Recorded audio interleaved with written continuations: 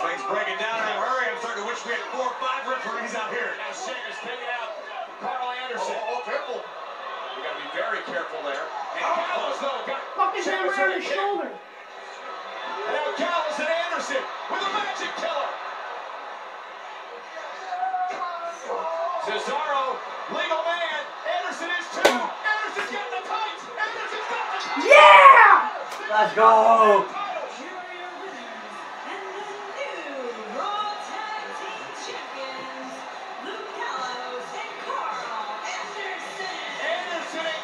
And then could have been way better, but It looks weird because it's red on that.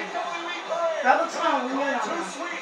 This is a great moment for Gallows and Anderson. Well deserved.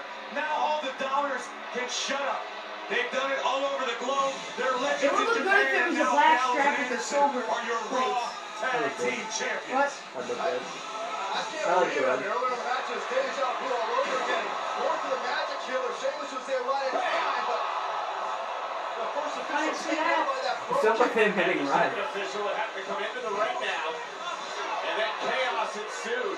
History nearly repeated itself. Sheamus was hitting anything that moved, almost included the referee. He was sitting on it. Gallows on point with a wicked boot. It was time to kill the magic. And magic killer. And then Cesaro is the legal.